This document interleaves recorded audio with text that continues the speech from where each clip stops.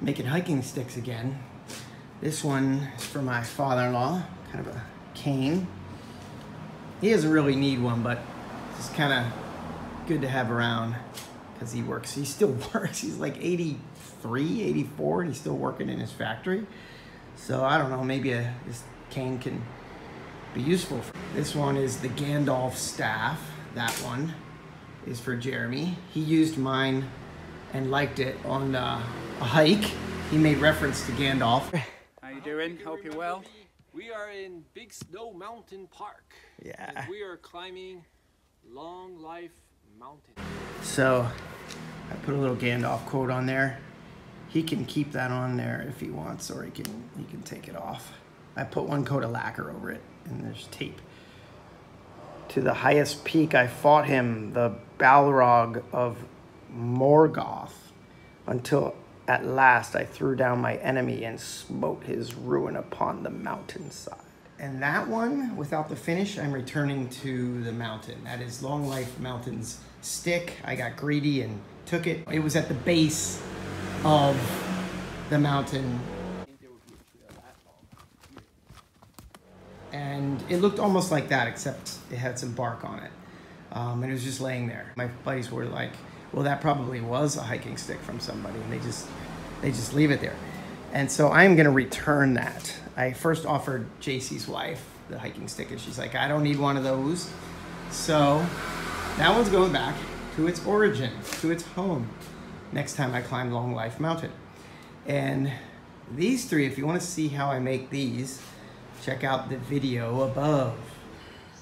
One last blast of the glue right there. These stoppers here are for furniture, and they fit perfectly, just like mine did. Same with all my father-in-laws. But this one's for James. This one I call Moby Dick. Is that an eyeball or the spout hole? I don't know. Got a quote from Moby Dick on there. Over unsounded gorges, through the rifled hearts of mountains, under torrents' beds, unerringly I rush. Not an obstacle, knots an angle, to the iron way. That's Ahab, the captain. My wife gave her 2 cents about these labels that I put on here. She says they're absolutely atrocious.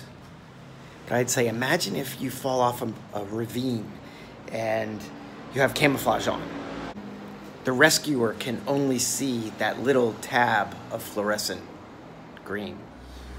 And the bottom, excuse the noise, the bottom is just slightly larger than those two. So I will check all the junk drawers. There's some shoelaces I could use for the handle. I was thinking about even like tops of bottles. Wouldn't be good on hard surfaces. If I had some kind of old appliance with legs on it. This is for a tripod. Why do we have so many selfie sticks from my old Wii? I'm a little embarrassed to show you all this. A lot of junk. Over 20 years in Taiwan. I found it. I found it, guys, right here. So I was racking my brain of all that junk I have in the basement of what I can use as the bottom of this thing. It came to me suddenly. I'm gonna use this ball. Well, half of this ball. My father, who we lost in the beginning of this year. He always had an interesting sense of humor and always bought me the greatest gifts. And at one point in my life, I was really into golf. So he gets me this load of golf balls, probably, 200 golf balls. And in the middle of it, he drops this. And he just thought it would be funny that if I was, out on the range, just to see how this would differ. And this is a mega super ball. Like, this thing really bounces. He thought it would be funny to see, how far I could hit this. But I just never could bring myself to hitting it because, once I hit it on the range, I'm never going to get it back, right? So it's almost the exact size of a golf ball, maybe slightly larger. But my plan is, James, stupid traffic. to cut this in half, drill a hole down the center, and stick it on the bottom. So there'll be some rubberized portion of the bottom of Moby Dick there. I need bifocals.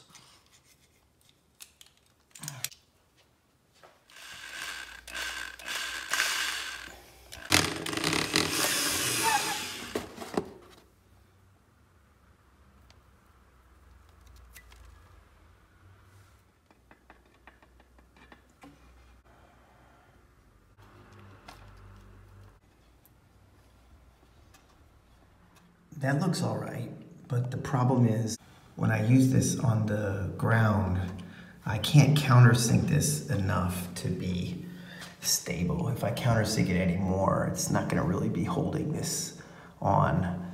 So the screw tip will hit hard floors and it will be just annoying. So I wanna cover this with something else. Back to the drawing board.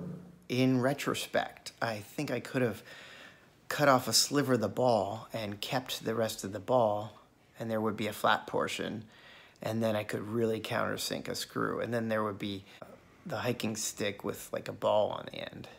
I don't know if that would have worked out. Couldn't find anything, so I broke down and got these. If I make hiking sticks in the future, these will come in handy, so it's not like I'm spending too much here. It's good to have these on hand anyway.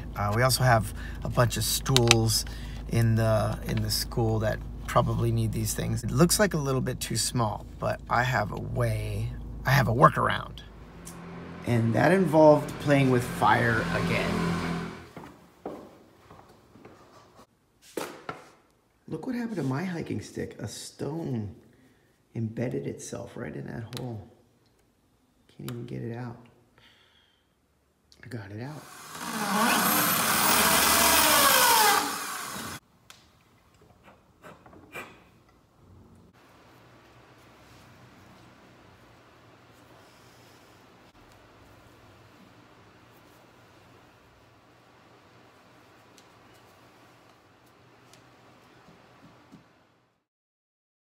Garden update. Got some nice growth here on the tomatoes. No, they're not grapes, and they're in a small, like 8-inch pot. I got tomatoes coming out all over the place. So waiting on those to change to a nice red. We got daikon radish. They're getting fat. And as soon as the caterpillars are done munching on all those leaves, that is the time to pull them up. I used to fret over just using chopsticks and picking off all of the caterpillars or webworms, and I don't do that anymore. I just let them do their thing, and kind of gives me, that's the time when I harvest, when they're done eating the leaves. And in about a month, I'm gonna be pulling up carrots. And let's head over to the other location. It's pretty cold here in Taiwan. It's, I think it's around 12 centigrade, but up in the mountains in Taiwan they're getting snow right now. I got one of these like undershirt type long sleeve shirts for my running. I'm just doing a walking warm up right now, and I'll run back. Waiting on these things to get ripe. Tree is coming back. Oh look, we have a little, is that lavender? These are radishes. Those are carrots. Radishes, radishes.